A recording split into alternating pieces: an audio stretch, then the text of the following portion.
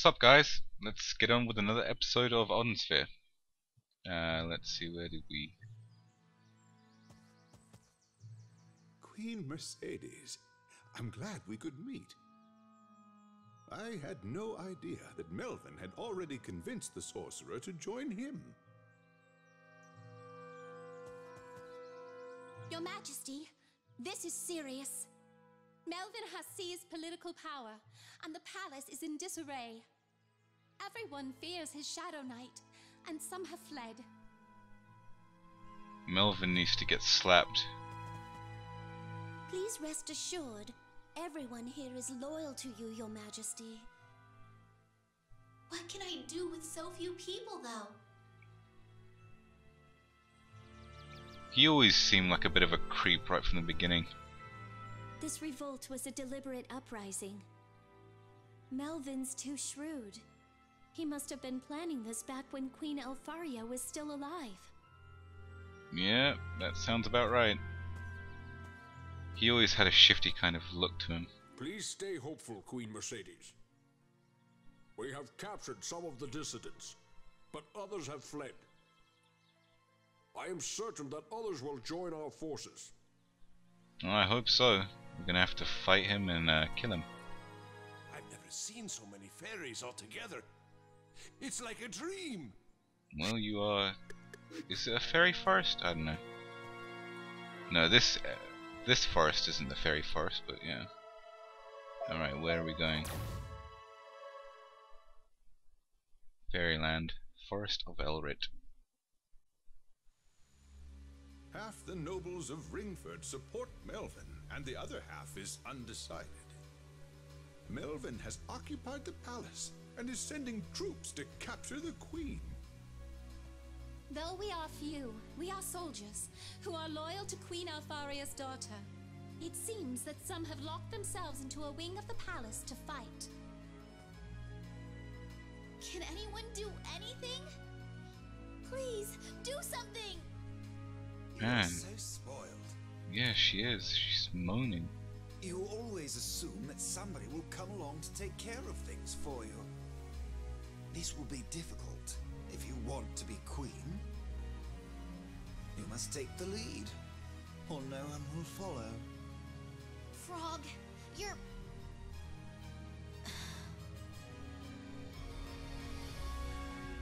You're exactly right. There we go.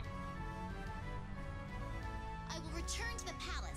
Those who will fight alongside me, come on! The frog had a point and she saw it. She can't keep acting like a little girl anymore. She's got responsibilities. We've got responsibilities.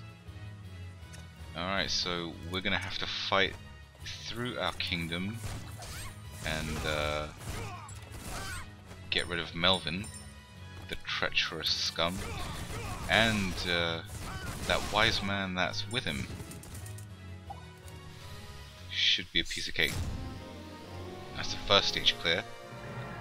As with all a few episodes past and future episodes, I won't be like showing every single stage of each chapter, because to be honest, you know, you've seen one, you've seen them all really, so I'll probably just do like one normal stage and like one mini boss stage before, you know, just cutting to the end boss, because one, the files, sorry, not the file, the length of the videos get kind of long for no real reason, so, you know, just trying to cut down on it a bit. You don't really miss much, to be honest. Here we have sub-boss, the crazy horse knight guy. He's just come alive from a giant chessboard. It shouldn't. If you're playing along with me, that's fine. You shouldn't really have, you know, any trouble with these stages at this point in the game. It's the third book, you know, and this is, as I said before, this is one of the easiest characters in the game. I mean, look at this. They can hardly touch me. At least the knight can hardly touch me when I'm flying. It's kind of ridiculous. Easy. And again, if you keep finding yourself having trouble with this, with any particular stage or maybe a boss or mini boss, usually what will sort that out is to just go back to past levels and kind of grind it out. And by grind it out, I mean kill monsters over and over and over and over again to collect foe zones to increase your attack power. And not only that, but if you want, you can collect ingredients to cook and get your HP leveled real quick. I mean, when you start cooking food, it can be your HP level grows very significantly, very fast. But to be honest, I don't think HP is that much of a big deal. I think it's a lot more important to get your attack power up. So just keep collecting foe zones for your weapon, because once your attack power goes up significantly, it's, you know, a walk in the park. You can be very reckless as long as you kill the enemy before it kills you. But even so, like, if you have a decent amount of health, then you just got to kind of watch what you do, you know, just try and avoid what you can. And if your attack power is, you know, high enough, you will destroy the enemy. The fights won't last long, that's for sure. And to be honest, that's kind of what I like. Let's see. Plant some stuff. Always good to plant your seeds at the end of a level and stock up on some food if you don't have any. Hey, not bad. Let's see here. We got new recipe. Good for the kitchen. Now these, if you didn't know, when you get recipes for that kind of stuff, you can use it at the Puka village. To get to the Puka village, you just when you go to your home base, or of whatever the home may be for the specific chapter you're on, just, you know, press start and select home. And there should be a Puka with a teleport next to him, and you just talk to him, and then you go through the portal next to him, and it will take you to the Puka village, and that's where you can do all your cooking. There we go, a nice level up. Because I won't be showing everything, and I'll be cutting to the last boss, you will see my levels, like my HP levels and my cipher levels, jump significantly. That's because I have been leveling off screen, and I don't want to bore you with that. So you should thank me, really. Alright, let's see what's going on here.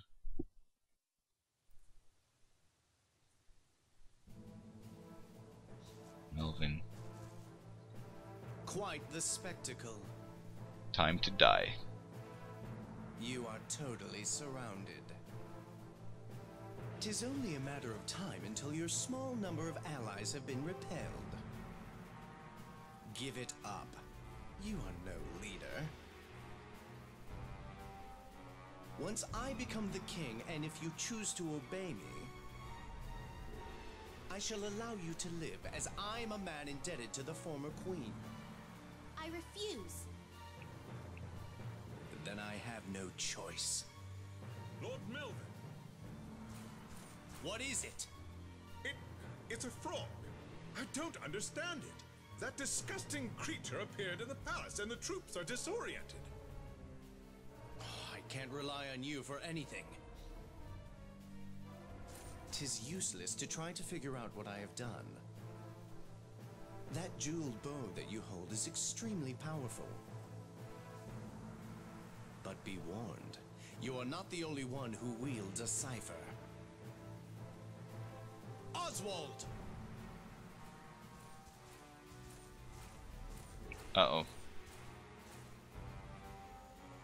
Why not test the Belderreaver on the queen herself? Typical Melvin, can't even fight his own battles. But yes, here we go. We have to fight Oswald Cobblepot. No, Oswald. this fight can be extremely annoying if you are very low on your cipher levels. The reason being is because you see these fairies? One of these, this fairy in particular, with the short hair, the mage, she heals either herself or Oswald. And if you let her get a heal off, she heals him to full. So you could, you know, get him down to, or, you know, half HP or even further, and almost kill him. But if you mess up and you don't kill that fairy quick enough, she will heal him to full, and that can be really, really annoying. So I suggest you get your cipher level up enough that this fairy here, you can kill her as quick as possible, because that is the key to this fight. Every time she is alive, you kill her. See that other one with the long head, the one with the archer with the bow, you can just leave her alone, ignore her. She doesn't really do much. It's just the other one that needs to be killed ASAP. So, you know, you kill her, then you damage him again, run away, damage him, kill her, rinse and repeat. And it's hard to run away from him when he's in that shadow form. He leaps like crazy.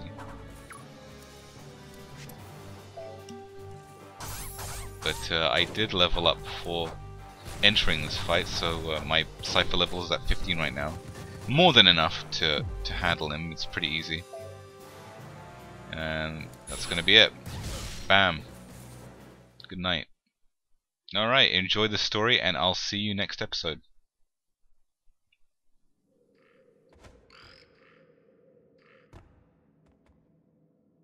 Your Majesty, the rebellion has been suppressed. Where is Melvin? He fought to the end, and he has returned to the heavens. Someone reported seeing his Shadow Knight being taken by a Holia. I see.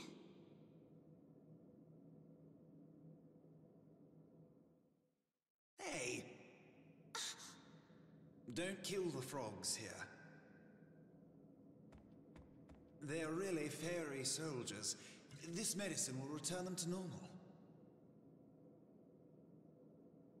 Did you change Melvin's soldiers into frogs? Yes, I slipped a little transformation potion into their drinks. Well, now that your reinforcements have arrived, it's time for your promise. As you see, I am a frog now, but I was originally human. However, it seems my curse is slightly different. I've tried already, but that potion won't cure me. As far as I know, a kiss from a powerful fairy is able to break a spell of this type. You are fairy royalty, so I assume you are powerful. What? So, that's my wish. What?